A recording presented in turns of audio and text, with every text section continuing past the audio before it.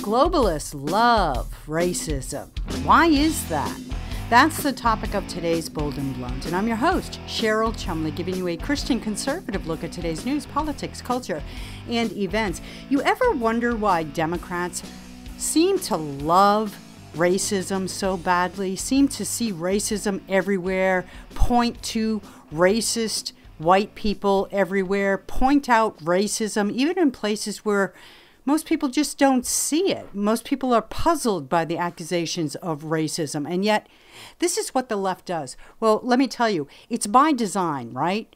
It's by purposeful, strategic design, because the more the left can divide, the more the left has a chance to conquer. And racism is something that, well, globalists, they just love it because it's just such a great tool to oppress, control, and exert their boot-stomping powers on the people. Before I get into all that, I want to quickly mention, if you like Bold and Blunt, you can get Bold and Blunt.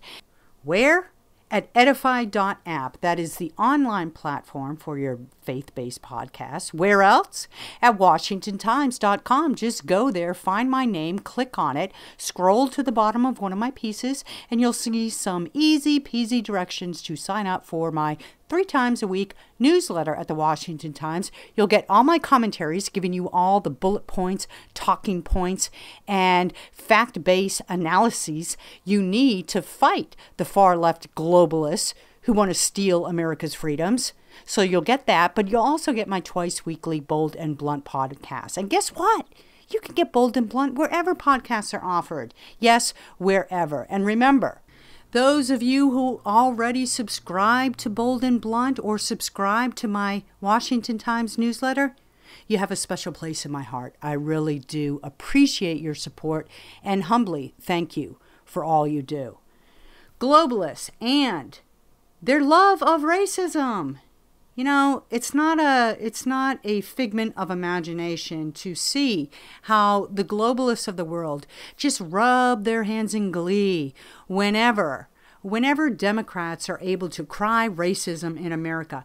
That's because the more divisions that can be created, the more chaos is generated, the more chaotic the people become, and the more panic-driven the masses also become about solutions to calm the chaos.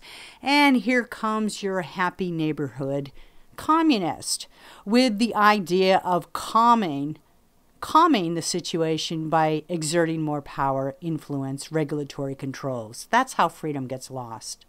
That's how individuals cede their liberties to government, all in the name of safety and security, right? Just look back at the 2+ years of the coronavirus and what happened there.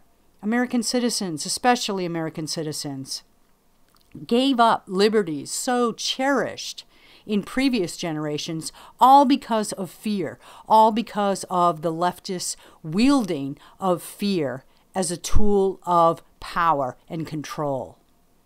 You don't want to die, do you? Well, you better stay home from church. You better shut down those schools and keep your kids at home with you. But that's okay because the parents are already at home because they, based on government advisements, have already stayed home from work. Don't go to the beach. Don't go to the park. Don't ride the subway. We've got the police watching you and they will arrest you, as we saw on several amazing, astonishing videos from the coronavirus crazy. Never thought that would happen in America. See videos of a guy running on a beach, an empty beach, a vacant beach, completely by himself in the fresh air, which, by the way, didn't your mom used to tell you to go outside and get some fresh air so you don't get sick, staying inside cooped up in the air of your home, in the bubble of your home? Yes, that's how I grew up. But anyhow, remember the video, that guy running down the beach? I forget where. Was it California? You know it was controlled by a leftist. And that officer trying to chase him and arrest him. Remember the video of the guy taking his kids to the park, that vacant park, that empty park, trying to get his kids to take in a little fresh air because, again, remember how fresh air used to be good for your body, used to be good for your immune system? Well, not under the coronavirus when the government is in control. Remember the video of that guy getting arrested? Remember the video of the guy getting dragged off the metro system or the T system, the subway system, because he didn't have a face mask on? Dragged off by several police officers. It's a wonder he wasn't beaten to death. His crime of not wearing a face mask endangered the lives of others. People could die, people could die, people could die. This is how government wielded fear to control the masses. And shame on those who knew better, who knew that it was all just a government strategy to control the masses and went along with it anyhow. Shame on those people who saw on their local store front windows, face masks required for entry. It's the law. And instead of going in without a face mask and making the manager or some store employee come over to them to tell them to put their face mask on and therefore have the opportunity to explain, what's the law? There is no law. Show me the law. Instead, Americans by and large, in the masses, put the face masks on, went in and did their shopping. Why? Who wants to start trouble? Who wants to start an issue? I don't want to be embarrassed now, do I? Well, guess what? Some of us out here did. Some of us out here refused to play along and did, in fact, have situations of refusing to wear face masks, being put in uncomfortable situations with management and store employees who wanted to pretend like they were the law. I am the law. Put that face mask on, comrade. And guess what? Some of us didn't play, and some of us won the argument because in the end, guess what? There was no law. These weren't lawful dictates. These weren't lawful orders. They were simply government-issued decrees, government-issued advisements.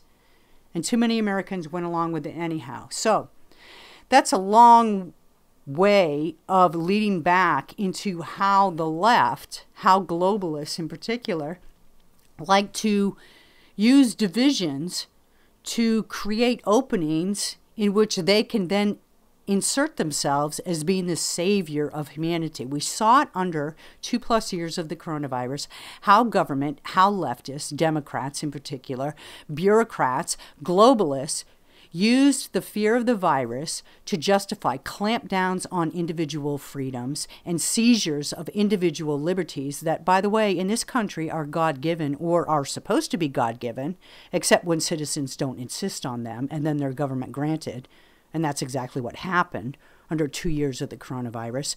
But back to the topic at hand, the globalists love to create divisions because then it gives them the in they need to come in and play the solver of the chaos that results. And so the coronavirus fear was one way of creating division, because if you did not go along, then you were billed as endangering humanity, as putting other people's lives at risk. And so the division was the sheep versus the non-sheep, and the government successfully painted the non-sheep as the dangers of society and even the killers of humanity. And so that's just one way. And now look at racism. That is one of the go-to cards of the left.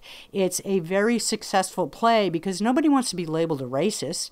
As soon as somebody says, you're a racist, everybody goes fleeing. Everybody runs for the hills. I don't want to be called a racist. I don't want people to think of me as a racist. Well, you know what? A lot of times people aren't racist when they're called racist. They're just called racist by a left that loves to sling that card, loves to sling that R word, because they know that it shuts down dissenting opinion. They know the debate stops there. And it doesn't matter whether they win or lose the debate. It just matters that they successfully shut down the other side. They stifled the countering viewpoints.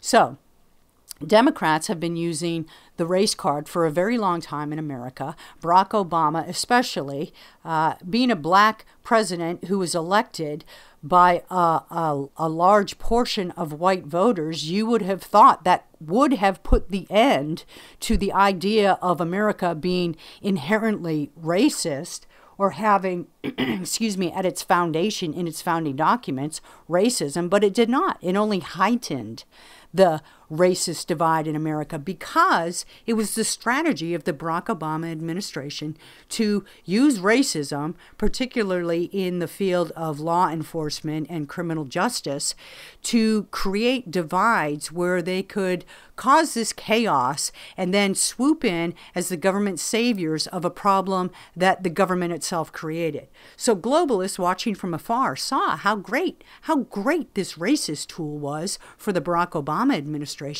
and they, of course, love it when America is in turmoil divided by race, because not only does it allow Democrats to seize power and liberties in America, but it allows the globalists with their friends in the Democrat Party to also seize powers and American liberties, and more than that, justify its intervention into matters that should be for sovereign governments to deal with. And what do I mean by that? Well, listen to this. It came from the United Nations, September 2022. This headline, Little Progress Combating Systemic Racism Against People of African Descent. It was a UN report, and here's the summary from it.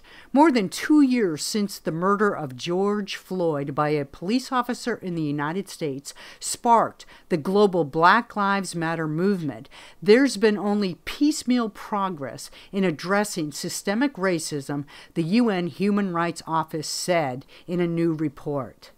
Why would the United Nations be looking at the United States when it comes to racism, when it comes to talking about divisions of people by race and discriminatory practices? Out of all the nations in the world, it's America, via the Constitution, through its case law, through its precedents, through its civil rights legislation and laws, that provides an equal playing ground for all to pursue life, liberty, and happiness in this country.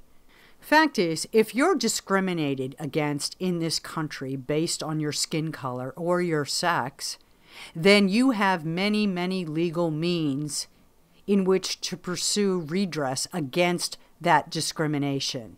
The courts are there. The courts are filled with cases of people saying that they were discriminated against wrongfully based on skin color. And you know what? They actually win quite a few of them. So for the United Nations to take up the cause of so-called systemic racism, referencing a case in America as an example of systemic racism in a government, is unbelievably, astonishingly uncalled for. And yet, this is how globalists weave their influences into so-called sovereign governments. The globalists love when America is ripped by racism, even though the so-called racism is largely a fabrication of the leftists who love to exploit race for political gain. And I have a guest today. I have a really good guest today. I'm very excited he's here. Kevin McGary. He has written this book, Woked Up, Finally Putting an Axe to the Taproot of White Supremacy and Racism in America. But he also is co-founder of Every Black Life Matters and chairman of the Frederick Douglass Foundation of California. Kevin, I want to thank you so much for being on Bold and Blunt. I really appreciate your time. Wow, Cheryl, it's a great honor for me to be here, so thank you for having me. Oh, of course, of course. I love your viewpoint. On one hand, you are the co-founder of Every Black Life Matters, but on the other hand, you think Donald Trump is America's candidate of choice, of even necessity, in 2024. And this would seem in direct conflict with how the media paints the black community with Donald Trump. Absolutely. It's not because of so first of all, when we say every black life matters, we mean from conception to natural death. So every phase of life in between. So to set the record straight, what I'm really saying is Donald Trump had done more for black life than any other president in modern history. So it's not hard to envision why we would support Trump as the ideal candidate for 2024. The other parts of it now, however, is we are absolutely, we fully understand what happens with lower and middle income families when they are decimated by socialism, Marxism, communism, any of the, of course, Karl Marx, any of his paths and trajectory to the ultimate goal of communism. So what happens in that case, your poor middle-income families are completely devastated and decimated. And we are on a path to communism here in the United States. So the point that I was making is, look, if we want to put a roadblock in the path towards globalism by way of World Economic Forum and Council of Foreign Relations and all of the other, globalist moves in that, then there's only one person that fully now understands what to do globally to forestall that, and then also what he fully understands what to do within our own government here in the United States, because he is face-to-face, he has been face-to-face with the deep state and deep state actors for the past 6 years consistently. And no other person has that kind of background. So it's not a slight on any of the other, wonderful candidates or potentially wonderful candidates. It's just, if we want to forestall, the globalist move and the deep state moves to get us into the whole globalist cabal, then we have to put somebody who has been fully targeted, who has been fighting, the deep state and the globalists for 6 years, somebody that understands which departments need to be, sort of reinvigorated and renewed. So that's the point. That was the point I was making with the article. And I agree with you completely. Trump is the guy who took on the deep state and seized the threat of this great reset Davos global elitist crowd. But this is such a great opportunity to talk about so many different things with you. I want to get into Trump and the great reset and all that with you, but I want to talk first about the black community in America, because it's very distressing, whether you're white, black, no matter your skin color. It's very distressing to see a segment of American population in such peril. Just look at the abortion rates and the broken home rates that impact this one segment of American demographics. And I would like your take on this. When did this happen to the black community? What's going on? And specifically, you said Trump did more than anyone else for the black community. What do you mean? Okay, excellent point. So when this happened was when we had a president who had a scheme, and it's well documented, this scheme. He says we're going to have those N-words voting for the Democrat Party for the next 200 years. So he basically dismissively and racistly castigated blacks as dumb, ignorant, and all you have to do is give them some little tidbits, and they'll be voting Democrat for the next 200 years. That particular president was Lyndon Baines Johnson. Right. Okay. And when LBJ said that, what he did is he started the welfare state in earnest. And what I mean by that is he says, look, what we're going to do is we're going to make sure that these families, and especially black families, do not have men in the households. He gave special incentives and ordained a army of people who would check on people who were on government assistance, welfare and any types of government assistance. They would go to these houses and they would say, look, do you have any men here? And you would have to say no, and they would look around to make sure there's no shoes and that. Then they would actually provide additional monthly income for those women who would do that. So when you take the male, when you take the father out of the house, you really leave the entire family vulnerable. And you leave them vulnerable to a dependent state on the state, and that's why black women, by and large, we've seen a lot of black men peel off from the Democrat Party as of the past 4 years, but black women are really a stalwart part of the Democrat Party base because they have been, unfortunately brainwashed to believe that the government can actually do things well and are actually working in their best interest. So bottom line is that's what I meant by that. Now, as it relates to Donald Trump and what he did for the black family, let's just go through history. Donald Trump decided that, look, we have so many cities, happen to be in our large metropolitan urban areas, black areas, brown areas, that are dilapidated. We need to come up with ways to actually reinvigorate these parts of the city and actually bring economic prosperity again to these communities. And he started the opportunity zones. He started with tax incentives and investment on capital. You have to pay capital gains. There was a way that you could, as a taxpayer, then go through a opportunity zone fund, and then basically there was a lot of redevelopment then funded within some of these dilapidated communities. And so now we saw a reinvigoration and an economic base for blacks. With that, we saw black unemployment at the lowest levels in 50, 60, 70 years or more. Could have been historic levels. We saw black home ownership at the highest level historically. We saw black families, actually coming together again because he undid the Joe Biden and Bill Clinton 1994 crime bill to some degree. I mean, it takes a long time to take that apart. But if you recall, it was Joe Biden who beat his chest about taking those urban predators off the street for a little $5 amount of crack, while, of course, your white, cocaine drug dealers that had kilos or more were getting 3 to 5 years.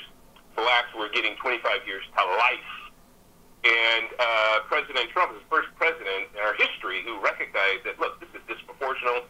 This was racially targeting blacks and the black community to destroy the family. And he started with criminal justice reforms. I think he freed a few thousand people, mostly black, who were in prison for very minor crimes, especially in considering today's crime ethics. So anyway, that's what I meant, and that's what he's done for the black community, and so many more things. I mean, historically, black colleges, he gave them funding for 10 years. They didn't have to come and grovel every year.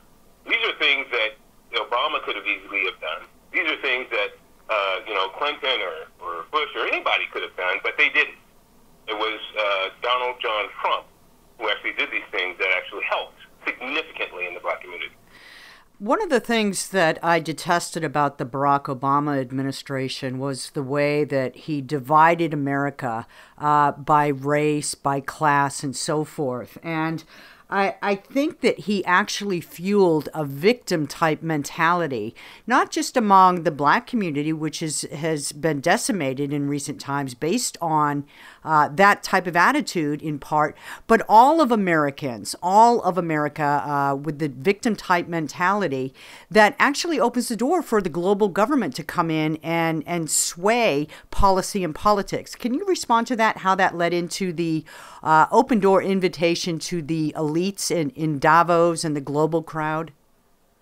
Yeah, so first of all, we have to understand that Barack Obama had a completely different mindset than a real embrace of the Declaration of Independence and Constitution and all those things. Now, surely when he was sworn in, he swore to the Constitution and that, but he had a completely different. He was a progressive. Progressive means that, look, you can't hold me accountable to any standards because I can easily just say I progressed beyond that. I evolved like you did with the homosexual thing. But fundamentally, Barack Obama was a divider-in-chief. I mean, and I think I can debate anybody on that point. I mean, America was so divided. Had a great opportunity, however, to unite America because he was at least half. He was at least half African American, half white. So he had the opportunity to actually bring all races to the table and say, look, we got to stop this. But instead, he put his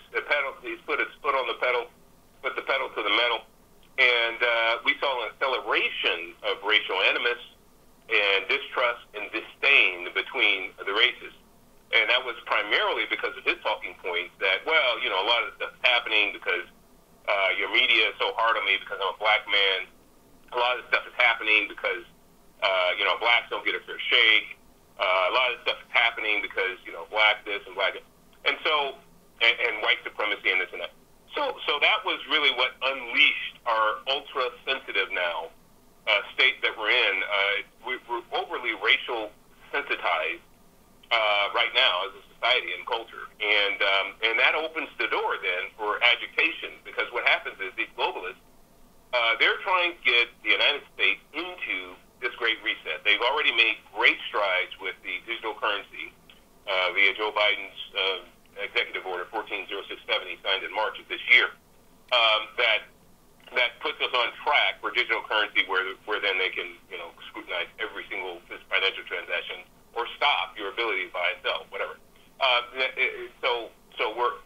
So that opens that door to that. But more importantly, what happens is if we have a president that throws up his arms, throws up his hands, and says, "Look, I can't control the streets. We got so much chaos, so much racial animus, so much division and dissension in America. We really need help from the UN. We need help from global entities to come in here and help us to maintain control of the streets." That's what this sets in motion. And so we really could quite easily have race wars here in the United States. We got very, very close in 2020. And it's just by God's grace that we're not there already. But if that were to happen, you know, Biden would throw up his arms and say, "Look, I can't do anything. I need, you know, global police forces here in the United States to calm down the streets, et cetera." And then we'd be, you know, part of that one world apparatus. So that's the whole plan, though, is to create racial chaos and animosity, and then, you know, basically be folded into the UN and World Economic Forum and all this great reset stuff that they have in mind. Time flies, and so let me ask you this one last question, because our time's pretty much at an end. Say best case scenario, Trump does win in 2024, and to me that's my best case scenario for the same reasons that you put forward, that Trump is the one guy who understands the Great Reset and deep state and so forth. Will it be too late after 2 more years of Joe Biden pushing through, as you talked about, this new currency and all the things that Joe Biden is doing to allow globalism and globalists to take control of America and cripple our U.S. Constitution? Will it be too late in 2024 for even someone like Donald Trump to bring us back to a time of American exceptionalism? You know, I'm not sure about that. I think that if we don't have any change whatsoever, if we have Biden-Harris, nobody drops dead, everybody's healthy, everybody goes through, Biden decides to run again in 2024, it may be too late by that time. But I think over the next 2 years, and time will tell, there'll be a lot of additional things that will happen to the U.S. economy, and a lot of additional things will happen to those in power at all levels. So, you know, we have. I'm not quite sure whether 2024 will be too late. Although I do believe that if you put a relative neophyte, and that by that I mean like a DeSantis, for instance, I love him, and he's going to be great. He's going to be exceptional as a president when it's his time. Right. But if you put him in office right now, what's going to happen is they'll get an additional 2 to 3 years for DeSantis to figure out what's what, who's who, how's how. And by that time, it will be too late. So that's my point is, folks, look, we absolutely want DeSantis in office at some point. But right now, we need somebody to go in there and fight and shut this stuff down. And if we are still a republic in 2024, in my opinion, Trump's the only one that can go in day one and take us out of these treaties and take us out of all this globalist crap that we're in right now and start to dismantle that stuff. But if not, we're going to have to wait another few years. And by that time, I think it would be too late. That's the point. I couldn't agree with you more, Kevin. Kevin McGary, thank you so much for being on Bold and Blunt. I would love to have you back to discuss race issues more in depth and the Great Reset more in depth in the new year, if you're interested. Absolutely. Please do. And please read my book. I don't know if you've actually seen it yet, but it is incredible. talking about the woke movement. It's called Woked Up. It's on Amazon. It'll get to you in a couple days, but it's really, really an incredible book. Everything's outlined, footnoted. Everything's there. So get my book, and I think have me back, and let's talk about that as well. Your book sounds crucial for these times. Thank you, Kevin, so much. Awesome. Thank you. The book title, if you missed it, is called Woked Up, Finally Putting an Axe to the Taproot of White Supremacy and Racism in America. It's on Amazon. It's got some great ratings. Check it out. Very important book for these times. If you like Bold and Blunt, I want to remind you, you can get Bold and Blunt at edify.app, the online platform for faith-based podcasts, at washingtontimes.com, or wherever you get your podcasts. If you already subscribe to Bold and Blunt, thank you so much for your support. I really do appreciate it. Thank you for listening. Tune in next time, and in the meanwhile, stay blunt, stay bold.